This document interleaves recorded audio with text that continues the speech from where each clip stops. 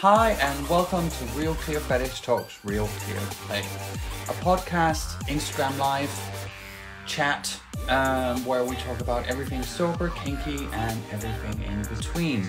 So this week will be my third TikTok guest, but I'll bring him in right away. Hello. Howdy. Howdy. Right, I know. It's very American of me to say howdy. Of course, of course. Well, welcome to the live. I'm glad to be here. I'm not gonna lie. I'm a little nervous, but that's all right.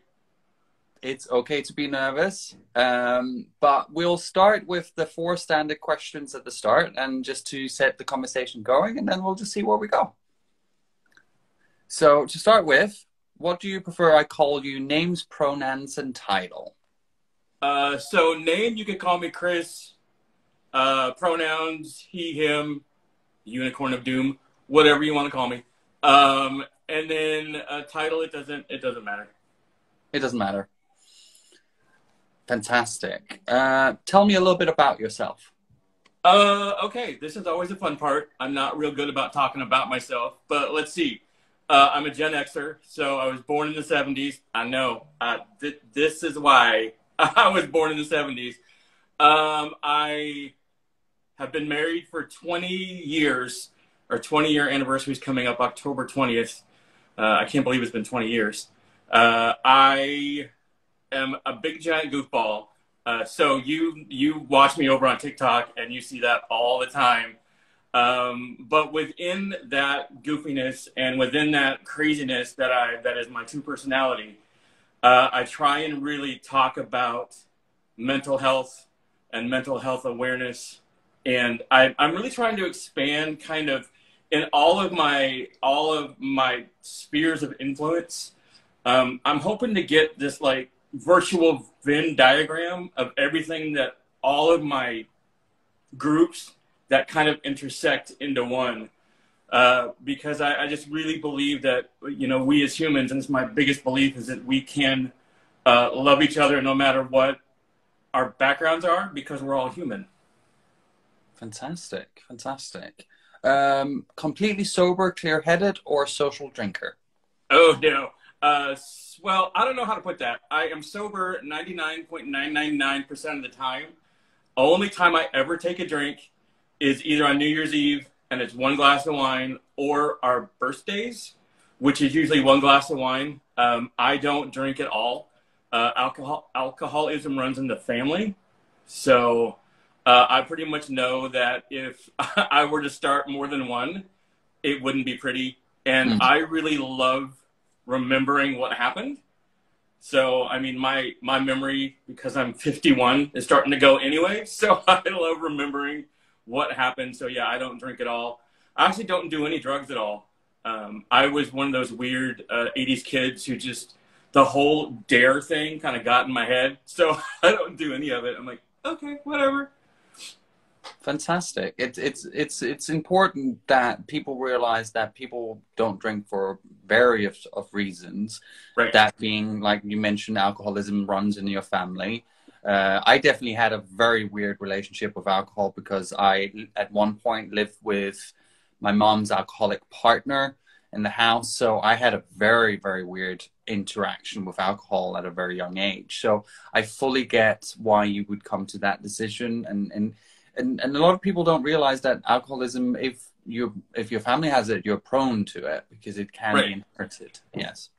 Right. And I've had one experience where I got really drunk when I was 21 or 22, where I drank an entire case of Bud Light. Bud Light is gross, by the way. An entire case of Bud Light with no food.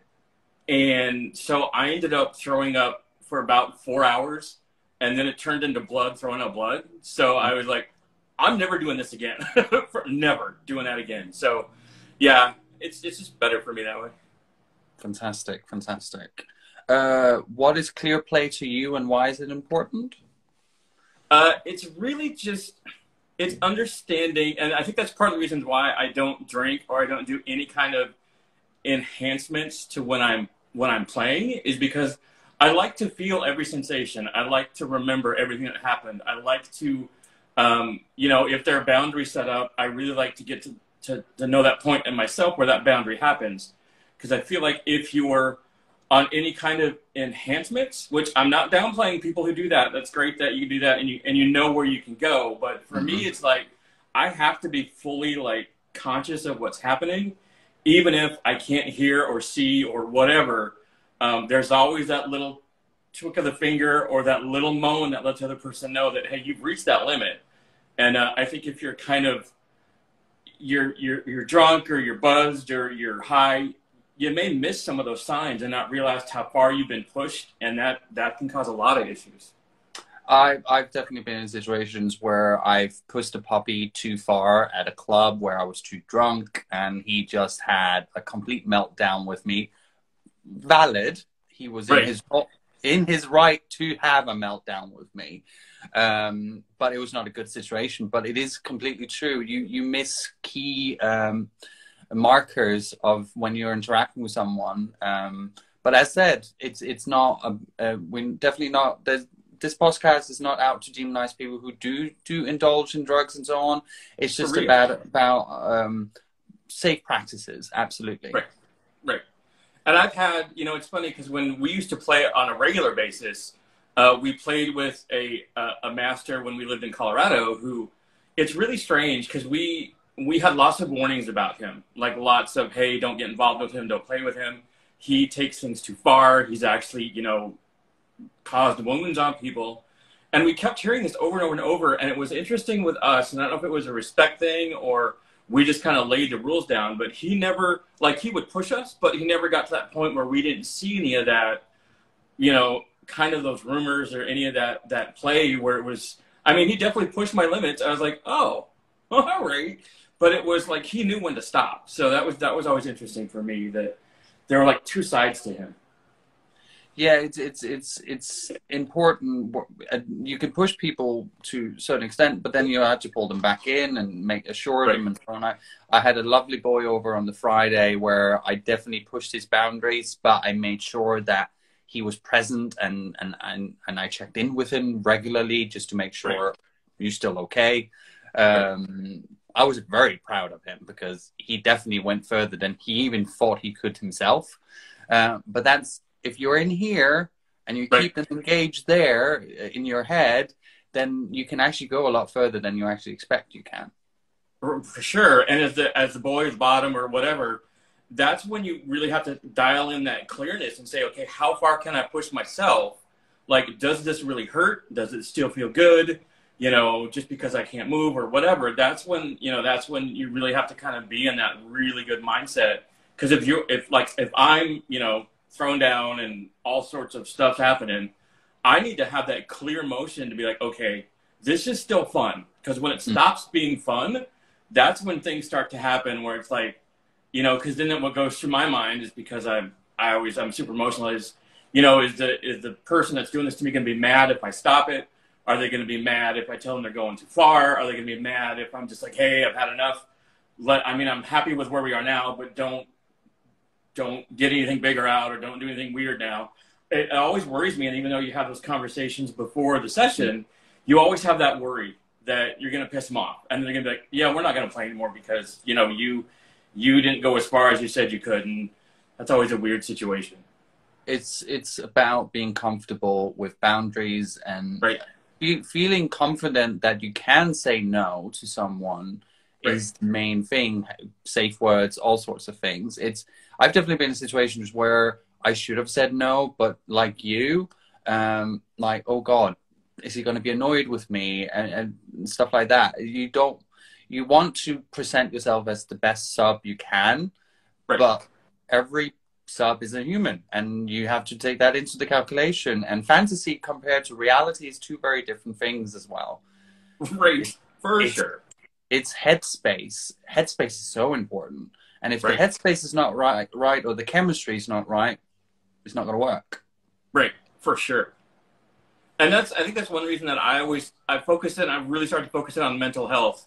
Because if you're not in a good mental space and you decide to do a session or decide to play, that can really screw you up, not in a good way. It can really mess you up Because I've had friends who have done that, and I'm not going to say I was in bad mental spaces a couple times when I played, but I wasn't in a perfect mental space, you know, so there's that weird letdown at the end, or there's that weird kind of, this wasn't what I expected, you know, and I always look back on those and be like, did I miss something? Did they miss something? So that's why you really have to go into these and be like, this is what I want to do for the next however many hours and or days, depending on the situation, you know. Yes. And then you're gonna, you know, you have to be in that really good headspace the whole time, and to have a partner or sir or master or however many are in that situation, understand that, you know, as the session goes on, to keep checking in, to keep saying, hey, you still doing good? Do you need a break? You know, do I need to take something off so that, you know, you can feel a hand or a leg again or something? You know, so I think that's one of those things that is really important. I think people tend to forget because everybody, including me, gets caught up in the fantasy of everything. You know, I grew up on Bob Wingate. I mean, like I said, I'm Gen X, so I grew up on all of his magazines and all of his stories, and a lot of those were true fantasy. And to have someone to be like, I want that to happen, and people are like, that's not going to happen. I mean, that's not going to happen. You know? Can I ask, who is Bob Wingate? I probably should know, but I don't. So Bound and Gagged was an American magazine that was out from, I think, the like 60s to 90s. He stopped doing publications when magazines, you know, kind of died. Mm-hmm. He had an online presence for a little while, and then I'm not sure what happened. But yeah, if you and I don't know if you can find any old Bound and Gagged magazines anymore. I think they just kind of went out of publication, and people keep them or whatever. But the whole thing was just about stories and fantasies and different situations, and yeah, that was one of the main things in the 90s that kind of really pushed my, pushed me into that direction. I mean, I knew I had a very fetish-led mind from a very young age, but when those came out, I was like, oh, okay, this is what it is. Yeah, fantasy written. Like, I definitely went through a period where erotic fiction was one of my big wank go-tos. I can't remember if I still have the link, but there is a page that just only has that, and it has a really good gay section as well. And it's better than porn. I don't need to have the visual. I can use my brain for this. Right.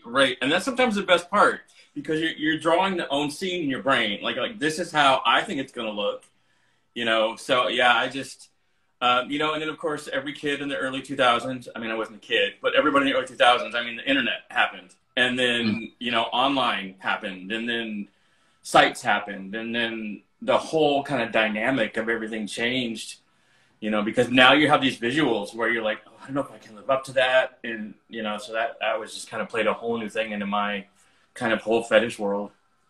Yeah, you can kind of go to like the younger generation of fetish men now. It's like, gather around, children. There was a time before the internet. Right. There was stuff before the internet happened. You know, so I think it's just, it's a whole bunch of different things. And like I said, I'm starting to, if people watch my TikTok, I'm starting to let the fetish side in a little bit over there. I didn't for a long time. I just wanted to be goofy and, just kind of show off that I was a goofy goober and kind of go on through what I was doing. But now I'm kind of like, people always ask, is this truly who you are? And I'm like, yeah, but there's one part that's missing. So you just gotta, especially over on TikTok, you kind of have to control what you show over there so people don't freak out and you don't get, booted and or banned. But it's fun to kind of let people see that other side and kind of let people see that, you can have more than one spectrum of your life, and you're not defined by one particular avenue that someone identifies you with. Yeah, it's the weird. I think we mentioned this on a previous episode of this as well with some of the other TikTok people I've had on. It's that thin line of how far can I go before someone's gonna not like me and mass report me and you get banned. Right. But it's like, at least with my channel, I try to be educational. I try to be funny. I try to have a little bit of thirsty fetish outfits, changes and stuff like that. But I've never gone to the extent where you see the outline of anything like I see some videos do, where I'm just like, this is not appropriate. But then again, some people might think me wearing dead cow skin is inappropriate. So I've had comments on that, and it's just, it's finding a balance of what you think is appropriate. I do still think TikTok needs to go in and put an age limit on certain profiles, and then you only see that if you can prove how old you are. A little bit like Instagram is slightly, well, there's also rules and regulations on here. There's certain things I wouldn't do on here either. If you want filth, go to Twitter. Exactly. You can more or less do anything on there and they won't ban you. Well, you're not allowed to say bad things about other people. They will censor your tweets quite quickly. I tried to like talk to us. I did a tweet about a sub. I called him a naughty word, and they did not like that. It was like, that's bullying. It was like, no, he likes it. He likes it. Right. Yeah, that's it's funny because people that follow me on all three social medias that I have, because I have TikTok, I have this, and then I have Facebook. They're like, each one is slightly different. I'm like, I do that on purpose.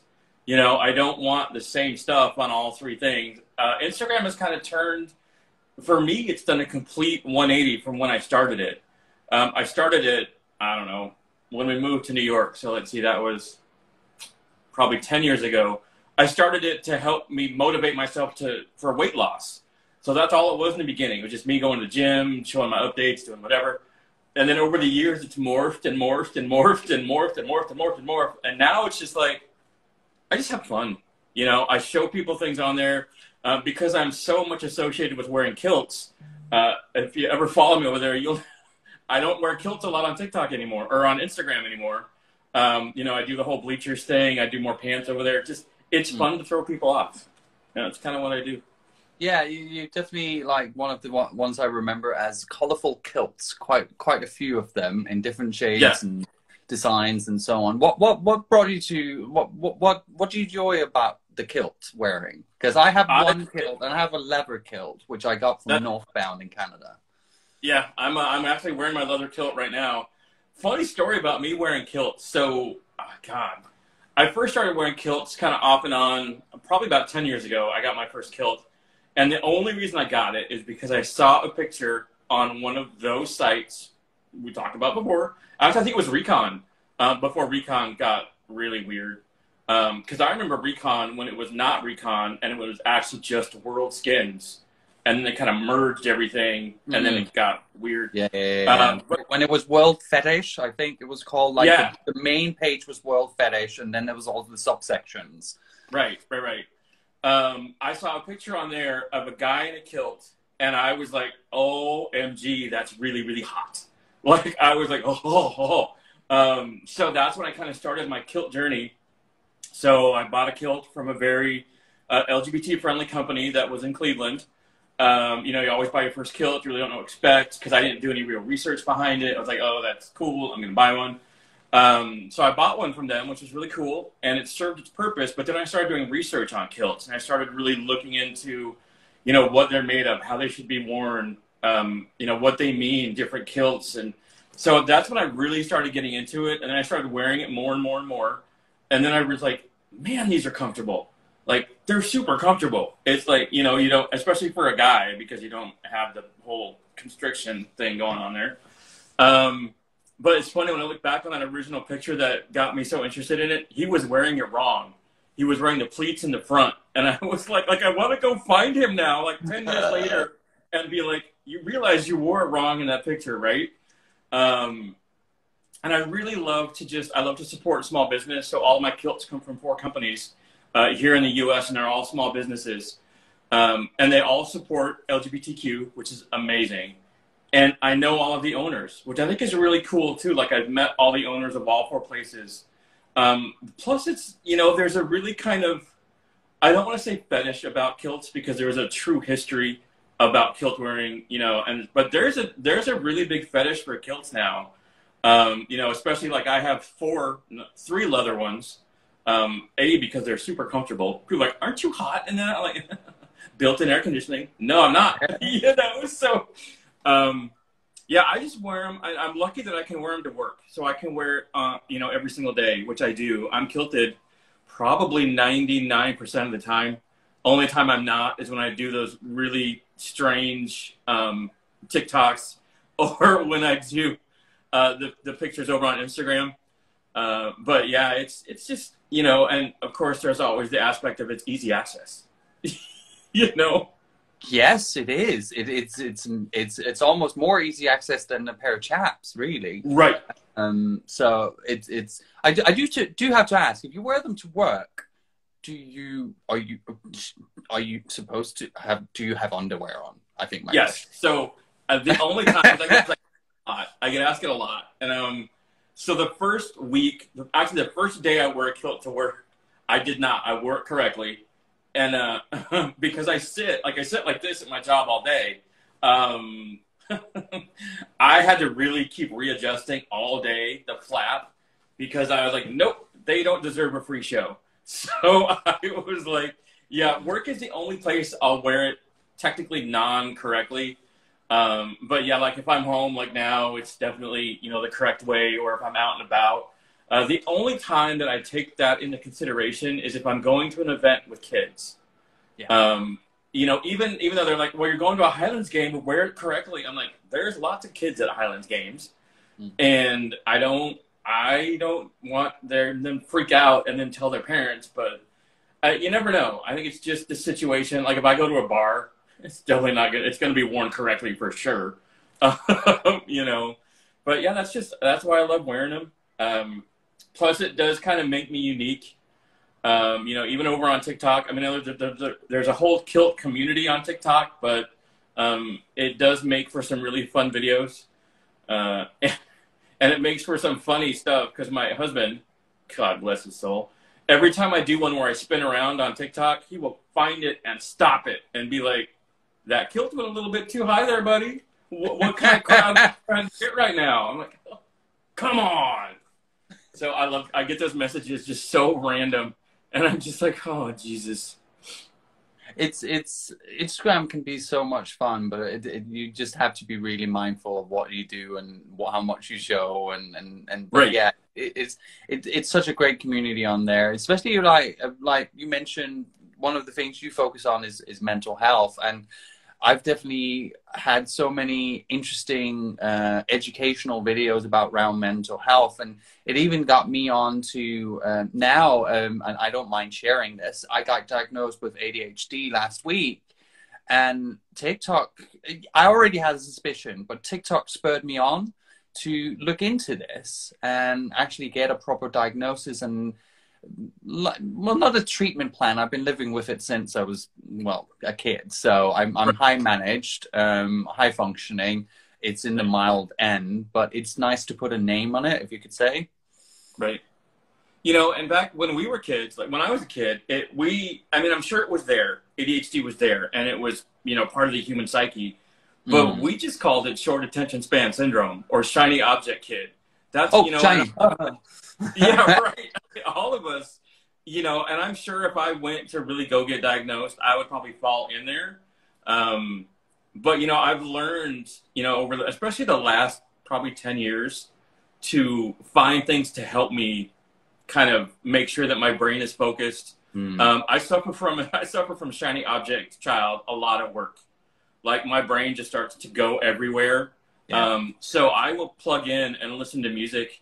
And there's two certain kinds of music that just keep me, like my mind is then really focused throughout the entire day.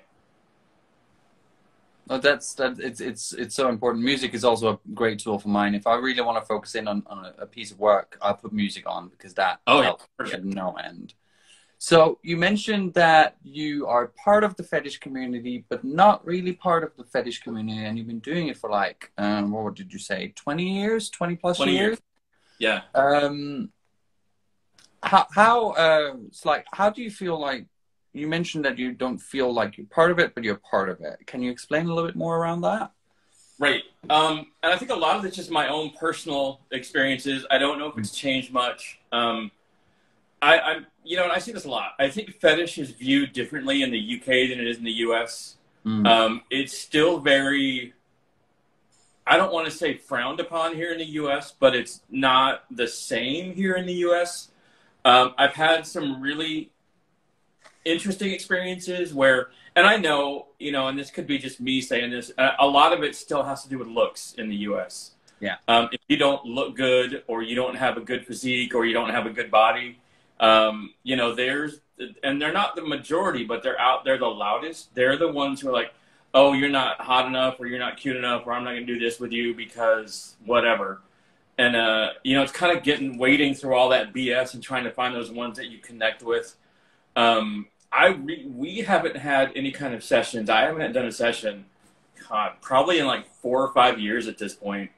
I mean, we live in Eastern Washington State, and it's not a big community out here at all. But it's then finding the right people, you know, finding those right people that want to explore and really, you know, because I tell them, like, this is the avenue I want to explore. Like, this is where I want to go down. I've already been down this avenue. I want to go down this avenue. I've touched on it before, but I want to expand on it. And some of the stuff I want to do, I'm not going to lie, is super intense. Not only for me, but for the person who's doing it. Yeah. And a lot of times they just don't want to do it, or they don't have the time to do it, or, you know, they won't get the pleasure in it that what they're doing to me as I'm getting when I'm happy. So I always have to think about that when I'm talking to somebody and saying, okay, I found a couple here that hopefully I'll meet up with later this year or going into 2023. You know, now that this stupid pandemic is kind of somewhat over. Yeah, I was about to say, we just started a new one. It's called Right, we just started a new one, and I'm just like, man, this one's even worse. And of course, the new one, and we were driving, you know, this is the squirrel in my mind. The new one is already being blamed on the LGBT community. Yep. And I'm just like, for Jeebus, are we going to do this again 40 years later and we still haven't learned?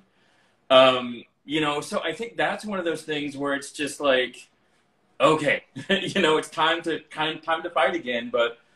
And it was sad because my husband the other day actually had a freak out moment, and he was like, I'm a freaking hugger, and I'm going to keep hugging, and I don't care. And I was like, what the hell, dude? Like, because one of the things is you can get it from skin contact. And I'm like, don't lick them. You can still hug them, though. Damn, dude. You know, so yeah, it was weird to see him have that moment where he was like he actually had a breakdown because of what he was reading. Yeah, that just sounds like it's been 3 years of constant being told you can't do this, you can't do that, and I fully get it. And me going to a club and having fun, it comes with its risks. I'm lucky enough; I've had the monkeypox vaccine. I had it this week. I did a video earlier in the week, kind of just telling people in London where they can go. Guy Hospital has been handing them out. You can go, like, just no appointments, just walk in. They've unfortunately run out today, so they don't have any more of them. But it just shows you the community is on it, like they were in the 80s. We are on it because yet again we're getting blamed for this, and it's being called a sexual transmitted disease. It's not sexually transmitted; it's contact. Of course, there's a lot of contact in sex, so of course it's around sex, of course, but it's not fun. And a lot of people are now realizing that, yes, in some cases having monkeypox is not necessarily a big deal. You get a couple of sores and then you're over it. But then there's the other side of it when you get it really bad and it's around your bottom. You can't go to the bathroom, people getting in their mouths so they can't eat. So we've heard really, really bad situations. We had the first confirmed case this week in Spain, I think, that died from it. But it has to be said he had lymphoma and immune suppressed. So there was reasons for it, of course, very sad, but it has happened. So it is very serious and we should take it serious, but it's not just the gay community, and it will jump over to other communities if we don't stop it in our own first. Right. Sorry, I didn't mean to go on it's all good. on that, but it is so important to talk about because, like you say, we're getting blamed for it. And I'm seeing, was it San Francisco that's kind of went into emergency DEFCON 4 because of it. They had 250 cases. Here we have maybe 2,000 cases, and we're still fucking doing nothing. Right. It's crazy, and it's funny because I remember a couple months back after Darklands, because they're kind of tying that as the epicenter. That Darklands was kind of the epicenter of this breakout.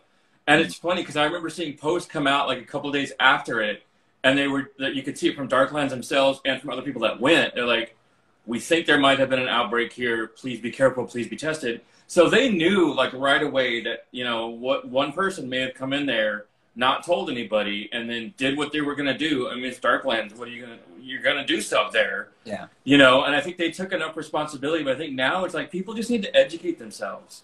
And I think what scares me the most about all of this is that we're all going to go back into our caves. We're all going to stop doing things. We're all going to be like, so much for human contact for the next 2 to 3 years.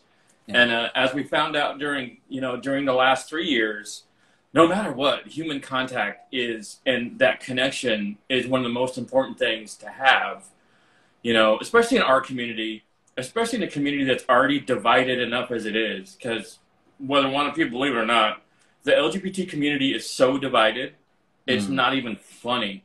And that was kind of one reason we kind of got out. I mean, not out, but we kind of stopped doing a lot of fetish things. It's because there was so much division, even in that community, where, you know, if you're not part of one particular thing or you don't do one particular thing, other people won't talk to you and they won't get to know you, and it's just like, why don't we talk to each other? It is interesting when that happens, and we're now seeing quite here in the UK we have quite a big TERF movement against trans people. We even have an organization called LGBT Alliance, which is, as much as they want to say they're not, they're a hate organization, and they're just founded by TERFs, and they're absolutely fucking dreadful.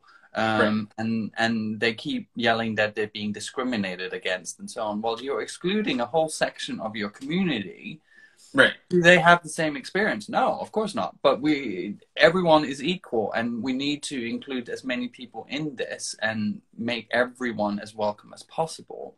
So it makes me very angry. It is like, I think a lot of people, when we come into the gay community, we kind of go, well, I'm gay, so everyone that's gay is going to be nice.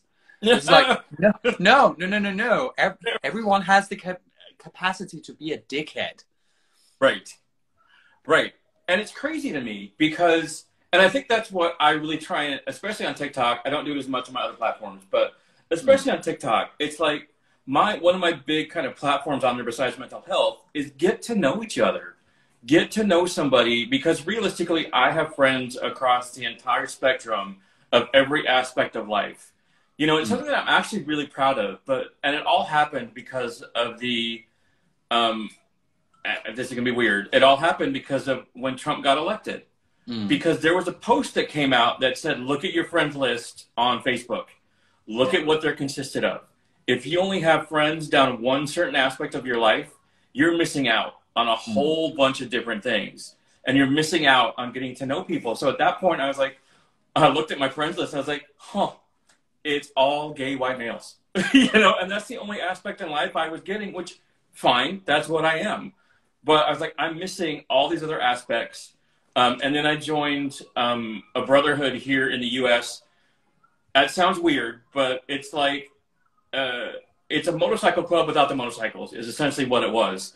And it was really cool because I came into that group and 90% of the group was exact opposite on a whole bunch of things that I was. I was like, oh my God, they're going to meet me in person and just beat the crap out of me. You know, I was like, but we talked and we looked at what we all have in common, what our commonalities are. And then we talked about our differences, you know, and we talked about the whole straight versus gay and all that kind of fun stuff. And it really opened not only my eyes, but everybody else's eyes.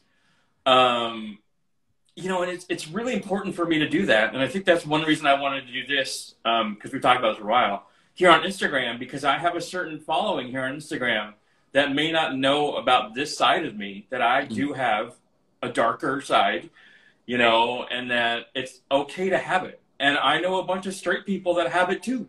You know, I mean, it was interesting to me. I saw a news story yesterday. I think it was over on Facebook about, and I think it was San Diego Pride, because I think they just had it. I don't know. It could have been an old story, where they were, the San Diego Leathermen were, you know, they were in the parade and they were with the leather flag. And the thing that the newscaster said, which really struck a nerve, they were like, oh, that leather flag is for LGBT community only. And I'm like, no, it isn't. It is for every leather and BDSM. And it's not just a gay flag. It's for every single community that's out there. And I don't know why that just struck a nerve with me. I'm like, but it's not. You know, if straight people had, you know, parades for their fetishes, they would have the same flag there. It's not, and so there's still a lot of work to be done, but you know, it's the leather pride flag that is what it is, and but there's nowhere where it says it has to be just the LGBTQ plus community that uses it. Right. So I fully agree with you there. I think we're just I think we just use flags more than maybe the straight community does. Right. That's probably why people have that impression. Right. It makes me laugh because every Pride I do this. And I don't get me wrong, I love who I am. I love being fabulous. But every Pride I'm like, do we need like 75 different flags? For real? Like, I'm just like, I mean, we have the rainbow. And see, I know I'm probably going to get some hate for this. I grew up with the original rainbow flag. Just the original, the 6 colors I think that are on it. When they made the change to the flag a couple years ago, I understand why they made the change. I totally get it. But then I'm like, why? You know, and because to me, the colors represented everybody. And I get that some people felt left out. I totally get that's kind of the world that we live in now. But maybe it's because I'm a Gen Xer. And I'm like, we just didn't care. Like, we liked who we liked. And we didn't take offense to something missing. And, you know, and I think that's kind of, it kind of angers me that sometimes we let these little differences kind of get to us, and then we kind of force those opinions on other people. And I'm like, I would say when it came to the change or the addition of the progress flag, as it's now known as, Right. I reacted a little bit like you. I was just like, why do we need it? And this is not my experience. And the original flag covers everything.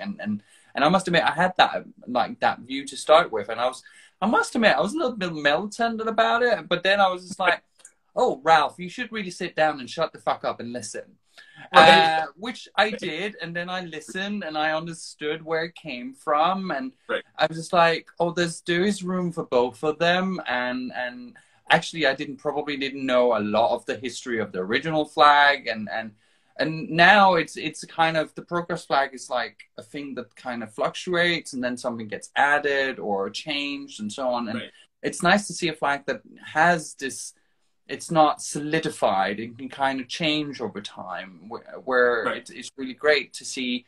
And now that people have kind of explained me, the black is for people who lost in the age crisis, brown is for POC people, we have trans bit, and it's just it's really important. But if I go out, I like having the original flag, but that's just my preference. But there is room for every incarnation of the flag as possible, if that makes you feel happy and included. For sure. I mean, the 3 flags that I always identify with is the original leather flag, the leather pride flag, and then of course now I've got this whole, I'm not gonna say it's new, but the rubber part of me is definitely coming out and wants to play a little bit more. Because I used to be like I would love rubber. I mean, I got so into that fetish for a while that when I got new rubber tires, I literally could not. I would smell them for like days. I'd be like, you know, yeah. So it's, you know, it's always fun to explore different things. Oh, absolutely. It's put me in a car with leather seats. I would sit there for hours. So, and I think it comes from everywhere in our day-to-day lives. Absolutely. So, your Instagram is much more bleachers and big boots and high laces and so on. As someone who lives in the States, the whole skinhead aesthetic, and Right. and I'm gonna poke it here because I know in doing skinhead gear in the States is an interesting thing to do because not everyone will understand. I Right. think the only country in the world that kind of can do skinhead without having that connotation is the UK, because that's Right. where it started. It was a part of the punk movement. Right. Unfortunately, a little group of people took it on as Right. something racist. Yeah. How do you find navigating and even educating people on what type of gear you wear? Because I remember when I competed IML, I included skinhead as one of my fetishes, and I got asked about it at that Right. time. I know it is a bit of a touchy thing. It is, and it's, you know, I waited a really long time. I mean, I've had a boot fetish. How old am I now? 52. I've had 51. I've had a boot fetish since I was about 10. So that's always been there. I've always had that fetish for boots, and I've really had a fetish for the skinhead look, probably for 25 plus years, because I was like, holy Moses, that's hot. And then I did the research, of course, and this blows people away. And it's funny. I haven't talked about it much on Instagram. In the early 90s, I joined a skinhead group, but it wasn't the good kind. I joined like the whole kind of, because I wasn't out yet. I was trying to find my own community at that point. I was so confused with life, as everybody is in their early 20s. So I joined that group in my hometown. And I remember distinctly one night they wanted to go to the gay club in Albuquerque, that's where I'm from, and bash people. And I was like, no. So I actually left the group that day. But I remember a week before, because that was the first time I'd ever shaved my head. And I remember my parents were like, what did you just do? And I was like, I just think of it, sorry. You know?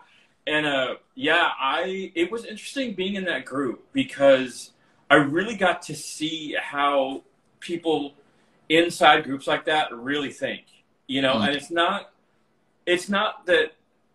It's weird because it's like their mentality, like they were taught that mentality. It's something they don't just pick up one day and be like, I'm gonna hate everybody. They were taught that for, you know, from their parents or their relatives or whatever societal groups they became into. And they start to really believe it, that other groups and other organizations are the downfall of us. Yeah, and I'm like, for real? But yeah, that was the night when I decided to leave that community. But I wanted to, I kind of also at that point knew the background of the skinhead movement. I knew that it never was meant to be racist. It never was meant to be a hate group. It was never meant to be something where they cause all this intimidation. You know, so for a couple of years, I wore camouflage. I kind of did the whole kind of that side of the skinhead look. But really, I didn't start doing the bleachers until about 2 years ago. I was like, you know what? We're going to explore this, kind of get into it. And I've had questions about it. I'm like, how can you wear that? Or, you know, do you hate people? I'm like, no. And that's why I started with both places I buy from. Ironically, they're both in London. I really started buying the colored ones for two reasons. I started buying the colored ones for really a fun reason. A, it's the whole skinhead look, but B, a couple of them, and this is why he did them, reference to what my fetishes are. So some of them are just fun. Like the pink ones I have, they're just fun because they're pink, and I like to shatter those stereotypes. But there's a couple that I own that really reflect kind of my fetishes, and people are like, oh. I'm like, huh? Yeah, it is what you think it is. So, you know, and I get it. Wearing laces of a certain color, especially here in the U.S., cause a lot of problems. And for me, it's like, okay, stop for a minute. Who designated what that lace color meant? Yeah. And really, when you stop and think about it, it wasn't anybody that designated. It's just people making those assumptions because some person, for lack of a better word, with the views they have, wore white or red or black or whatever. And then the rumor mill started going around, oh, this is what that color means, and this is what that color means. I'm like, No. And people ask me, like, why do you wear those colors? And I'm like, A, have you seen my outfit? It matches part of my outfit, y'all. I'm real. Hi, I'm gay. I got to match. For real, y'all. So, I mean, and realistically, if you look at some of those tags that I do with those posts here on Instagram, one of them I do a lot is shattering stereotypes. Yes. Because I want to shatter those stereotypes. And I want somebody to have a conversation with me and say, hey, what are you wearing those bleachers for? What are you wearing? You know, and realistically, I did not think I would look good in bleachers because they're kind of tight in certain areas. And I'm 51. A 51-year-old male should not be wearing some ass pants. But I got my first pair, and I was like, huh, alrighty then. So, you know, and I love supporting both businesses that I get them from because they're small businesses. You know, and I get it. Small businesses struggle no matter what part of the world you're in. Plus, it's just fun. It's just fun to wear them. The only grief I've gotten so far, which makes me laugh, is I'm like, why do you never wear your suspenders up? Fine. I'll wear them up in a couple of pictures. And the reason I don't wear them up is because my moves are huge. And when I wear them up, it accents right here. And like, I don't need people to see that. But I've started wearing them up in a couple of pictures just to get people to be like, okay, you happy now? I mean, one of my goals is to get to the UK during one of those skinhead events, just to kind of be kind of out, you know, and get to learn from, you know, those guys who wear that gear, not only events, but sometimes they'll wear it just as part of their regular life, you know, and like, yeah. I would say the skinhead like scene there is definitely come for Birmingham Oifest. That is the one to go to. People travel from all over Europe for that one, and it's so much fun. Right. I like doing the skinhead event, especially at Easter in Berlin. They have a big party there as well, where they play ska music, like proper skinhead punk music. Right. Not my favorite kind of music. It's not really why I'm into it. It's definitely the look, the attitude. But yeah, it's such a low attitude atmosphere, and people are just there to have a good time. It's not. It's compared to other fetishes. It's the one with the less attitude, because people are just kind of bouncing around and having a bit of fun and pulling their cocks out and slapping someone's face, and that's a part of it. And it's like I'll tell you a little story. My first ever fetish event was in Hamburg, and I was there to be a tough leather man and so on. The guy I ended up going home with was a French skinhead called Eric. Yeah. And he was covered in piss and all sorts of other things. But the next day, he just took the jeans, put them back on, and went for brunch. Right. And I was like, really? They're still wet. I was like, yeah. He was a proper downright French piggy when it came to that. So that was my first impression of what a skinhead was, at least outside Denmark, where I came from. I used to do skinhead quite a lot when I was in my 20s, where now leather is my main one, but definitely do the skinhead thing as well, because it really works with me and the look I have. So, but yeah, definitely Birmingham Oifest or Easter in Berlin for their skinhead party there. That's the two ones I would definitely recommend to come. Which it's always crazy to me that, and this is just me being an American being like, dang, the skinhead movement in Germany, at least the fetish side of it, is way bigger than I think people realize. Yeah. And then, you know, and it's just like in Germany of all places, where it's got that history of that whole kind of thing. But I love the fact that, you know, those that are part of that movement in Germany realize that we're not going to go down that path. We're going to really kind of shatter the stereotype and break it and be like, hey, this is what it really means.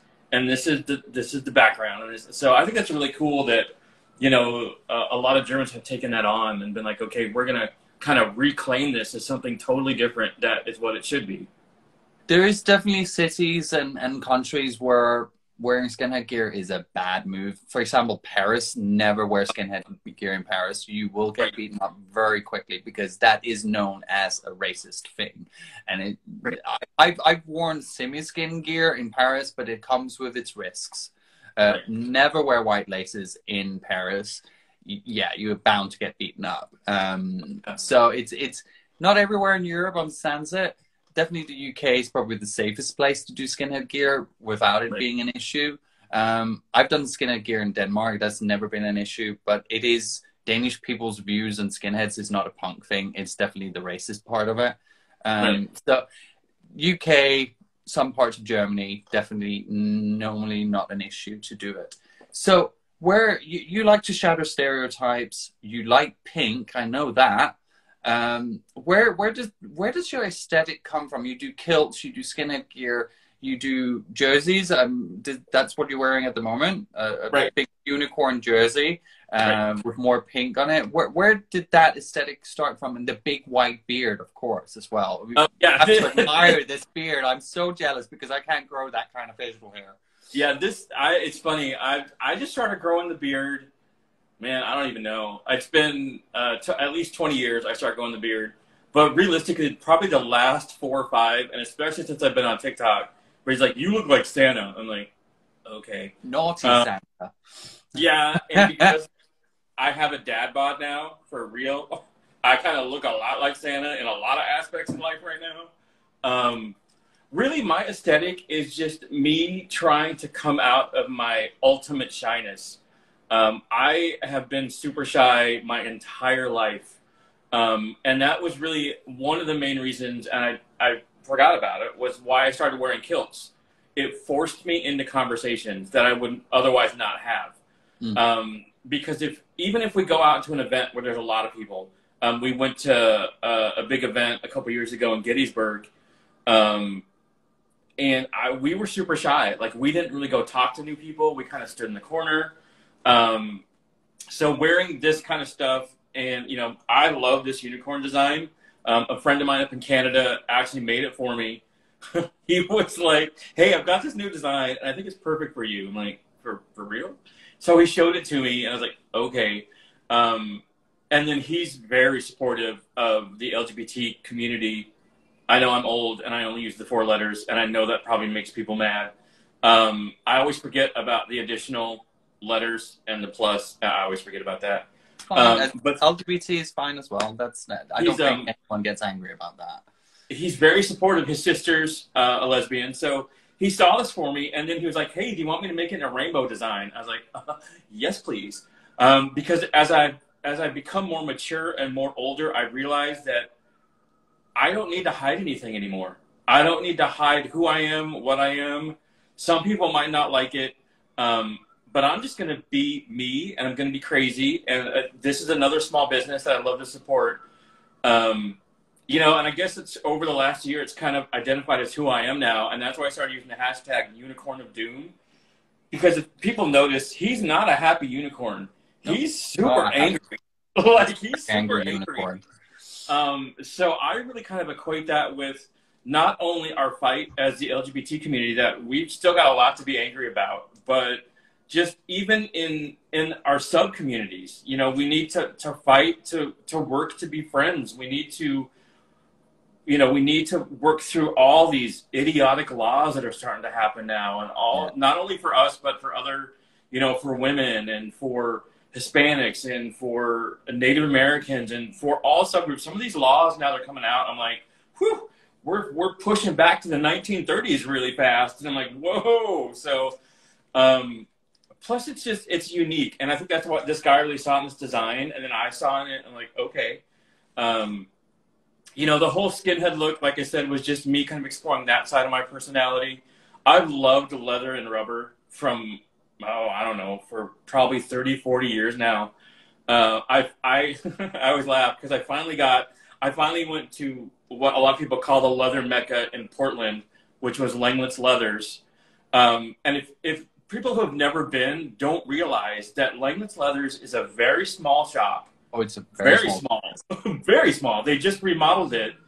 And I finally got a pair of their leather pants last summer, and I was finally like, oh, I get it now. Like, I get it. And at that point, I actually ordered a custom that will finally be done in November. That's how far behind they are, which is good. And what I love about that company, and this is me going off on small companies again, is they perfectly accept and they know that probably 70% of their clientele is LGBT, and they're part of the fetish community, and they fully accept it. Like, they embrace it. Like, they don't freak out about it. They're like, yeah, we know, you know. But they also have, and I've been in there, they have their hardcore biker community in there too, you know, and they have that really kind of Sons of Anarchy kind of as well. So they're really good at balancing and really good at, you know, catering to both sides and kind of introducing both sides to each other to kind of help build that bridge and build that gap. And then, of course, I'm finally getting into rubber. I don't own any, but I've had some on before, and I totally went to a different headspace. Like, it was one of those headspaces where, like, I want to be here, like, 24/7 at this point. And it's just, like I said, it's just me wanting to come out of my super shyness, you know, because I really am shy in a lot of aspects of life. But because of the TikTok and Instagram and Facebook, I'm starting to really come out of that and really start to just enjoy life, because realistically, you have no idea. I could walk out of my house today and a semi could run me over, you know? So I really have to, I had to change my mindset a couple of years ago and be like, just live every day with no regrets. You know, try not to be mad at people. If you are mad at people and you don't see there's going to be a resolution or you don't need them in your life, just bye. You know, that's it. That's kind of where I'm at with my neighbors at the moment. I've been in a little bit of a neighbor war for the last 7 months, and I've kind of got just like, they're not going to change. I still fucking hate them, but I just have to coexist as well as I can. But yeah, if you just hold on to stuff for too long, you go crazy. And I was going crazy, to be honest. I turned into the Karen neighbor, and that was not a good look. Oh, yeah. So, and now I've kind of realized that myself. It's like, step back, let's breathe, and then just move on from there. But, yeah, we're actually coming to the end of our time now. It's been really, really, really lovely to have you on. It's been so much fun, and your personality and your way of looking at fetish and yourself and not taking things too serious is so important, and like being okay to talk about the darker sides of life. Because I think a lot of people forget that a lot of people, when they're really bubbly and quite outgoing personas, quite bright personas, someone like you and someone like me, there is normally a slightly darker side to it. Because we either mask it quite well, or it's just we're in a good period, and then sometimes we're not in as a good period. And I think it's important that we talk about those things. It is. It's important. You know, I talked about before, and I know that you've been the recipient of one of these before, because I could tell in one of your videos you weren't doing well. You have to buddy check on people. You have to check in. And I know that people see me focus on the military side of it, but you really have to check in with people. And I try, like, if I don't hear from somebody for like 2 to 3 days, I'll check in with them. I'll just be like, hey, how are you doing? What's going on? How's your weekend? Because realistically, the strong people, I don't know if I come across as strong, but strong people need it more than almost anybody else, because they don't want people to know they're hurting. And I'm like, especially, and I think it's the same in the UK, men have really big issues talking about emotions, about how they're feeling, about what's going on. We've been taught to hide it, to push it down, that you're not a man if you cry, you're not a man if you talk about emotions, whatever. So that's why I reach out to people and I just find out how they're doing, because I've lost 7 friends to that darkness. Yeah. And I don't want to do it again. You know, I don't want to do it again, because it rips your heart out. It does. I lost an uncle last year to suicide. And that it just I wasn't close, but it was still like, it's just imagining that you get so far that you feel there is no alternative. Because there is always an alternative. Always. As long as you put your hand out and ask for help. And it's for me, and this is where it's become interesting for me. I've been able to learn to see, like, people's eyes, or to kind of read their expression. Even in a video they think is all fun and happy, and I'm like, dude, there's something wrong. Like, I can tell. And I've had people, you know, on Instagram, on Facebook, and even on TikTok to be like, how could you tell? And I'm like, I've been down that path. I know what it's like, you know? So, and I get it. Life sucks sometimes and not in a good way. It's hard and not in a good way. So that's why we just have to be there for each other and build our networks, and just know that, you know, and that's why I tell people I'm here 24/7. If you call me at 3 a.m. and I don't answer at first, call again, you know, because then I'll know that you really need something. Yeah. So yeah, that's everything encompassed into what I do and who I am.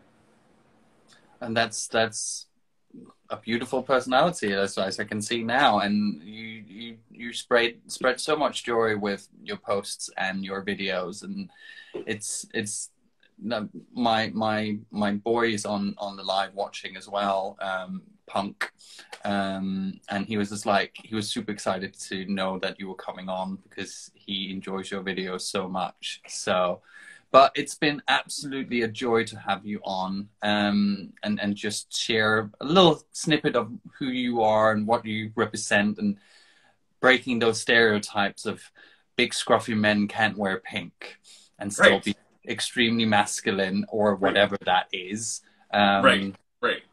So it's been absolutely lovely to have you on. If anyone's been listening to this and they really got something out of it, where can they find you? I'm on all three. So Facebook, Instagram, of course, is my real name. TikTok is kilted_OG. Be patient, though, if you find me on TikTok and you friend me. I unfortunately get so many friend requests today that I don't see them. So if you friend me over there, like, tell me on one of these other apps so I can refriend you and then we can connect that way. You know, I'm on my phone a lot. But yeah, if anybody ever needs anything, to reach out to me or to whoever, know that you're not alone. Know that you have people that care. Know that you have people that will be there for you and just listen and not judge and not any of that. So yeah, all three of them. And then I can always put stuff in my Instagram bio to kind of, so you can find all that other stuff. Fantastic. Thank you very much for coming on, and have a great day. You too. Have a good night. Bye. Bye. So that was Chris being beautiful in pink and kilted. We didn't get to see the kilt, but rules and regulations on Instagram and what we can show. I have been seeing all the messages underneath, lovely comments from you all, and I'm really enjoyed reading some of your comments. But yeah, I'll be back in 2 weeks' time for our next episode. So thank you very much for tuning in and listening and watching. So have a great night. Stay kinky, stay safe, stay sober. So see ya. Bye.